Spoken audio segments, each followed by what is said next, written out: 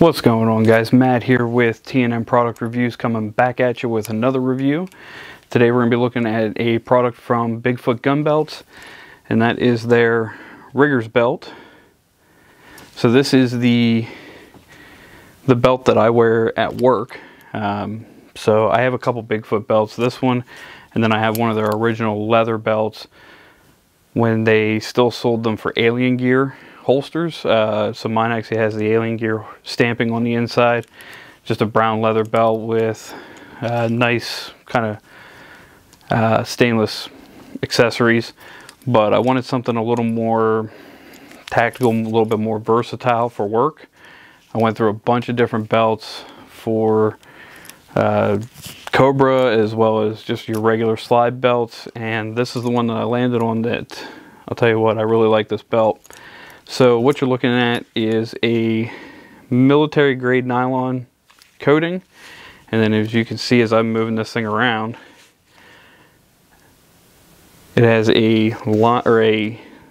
interior spring steel core. So if you look here, you can kind of see where the steel starts. Anywhere that it's flexible, like right here at the buckle, and then back to here,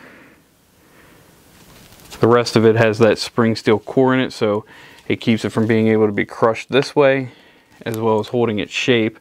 So if you do carry heavier items on your belt, you're carrying your pistol, extra mag, you can use this as a range belt. You can use this as an exterior belt. You don't have to use it, you don't have to thread it through your belt loops. It's, you know, put a thin belt on, like an EDC belt, kind of like the Travex ones. This would sit over top of it. You put some keepers on it, hold it in place.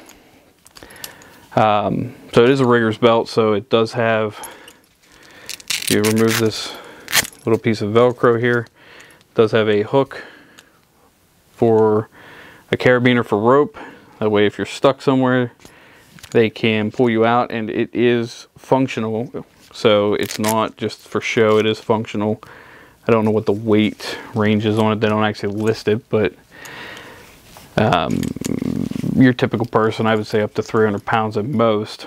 I wouldn't go too much further over that with it being at the edge of the nylon. Obviously the Cobra buckle can handle a lot more than that.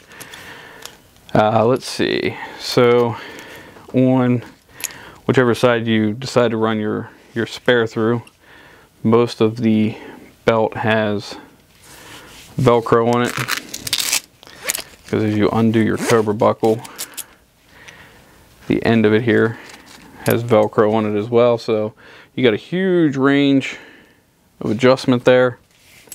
I mean, if I can, so about the size, the width of my chest is your range of adjustment. So this thing will definitely hold up to whatever you give it. It does wear out over time. As you can see here, you see some fraying on the inside. It's just minor. No strings or anything are coming up. It's just fraying, or just abrasion on the nylon. That's from my key keeper that I wear. And I've had this belt about a year, about 2 years now. I'd say about 2 years. And running keepers, cuff cases, I run just a cuff strap now. I mean, it's held up to everything I can throw at it. We wear obviously big key sets at the jail, and our biggest one's probably, I want to say it's probably close to almost 2, maybe 3 pounds worth of keys if you put enough of them on. When we do our tours, like we run multiple key sets, our one block or pod, whatever you guys call it, theirs is probably close to a pound. So you're wearing a pound on your side all day hanging from your belt. I mean, you got to have something that's going to hold up to it.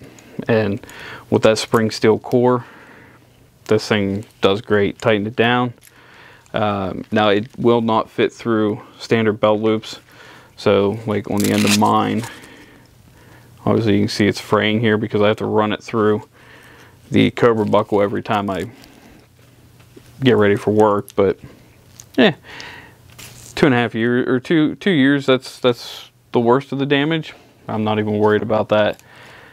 Color wise, you can get it in black, tan, and gray. price range. Now this is where they're going to get you. Smallest size available, $71.55 up to $100.67. Link will be in the description below if you guys want to check this out. Honestly, if you're looking for a solid belt for anything, you can wear this as an EDC belt if you don't mind the rigger's attachment on it. It will hold up to anything you can throw at it. I haven't had a single failure with this belt. Cobra buckle locks in real nice. It is a genuine Cobra buckle as well, just like the Condor belts that I've reviewed in the past. So that's my work belt. So if you look back, I just did a video here a couple days ago on my duty belt. So even with having 2 Cobra buckle belts, no problem, honestly. This is obviously ran through my belt loops to hold my pants up. My duty belt goes around the outside, and the 2 Cobra belts don't even interfere with each other. At most, I usually offset this one anyhow, so my other one might sit right here. Even that rigger's attachment doesn't affect it. So if you do want to wear this as an inner belt, it's also another good option. All right, guys, so that is the Bigfoot gun belts rigger belt. Oh, before I forget, this is a inch and a half wide belt. So that's why when I said it won't go through, the Cobra buckle itself won't go through standard loops. If you do have smaller loops, this is an inch and a half, so keep that in mind as well. But that's all I got for you guys. If you like the video, definitely hit the like button. Don't forget to drop a comment in the comment section below. What do you guys got? What belt setups are you running? I like Cobra belts. Didn't really need the rigger setup, but this was the nicer belt, so this is what I got. If you have anything in that same price range, belt-wise, let me know what you got. Hit the subscribe button. Don't forget to hit the bell icon to be notified anytime we drop a new video on the channel. That's all I got for you guys. Later.